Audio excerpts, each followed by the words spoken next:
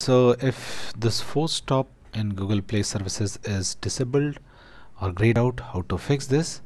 What you have to do, there is always when you go to settings, there is always a search button here. So in that search, just search device admin apps. Okay, just search device admin apps in that search box.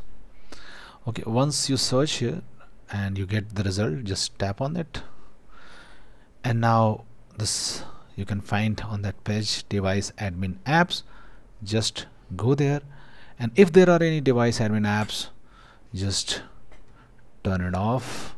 Okay, deactivate the device admin app.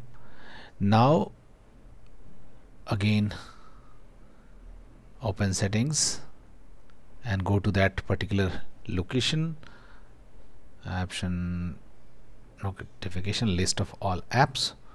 Now go to Google Play services, and here it is, the force stop is there. So that's it guys, please do like the video to support us, and thanks for watching the Geek Page.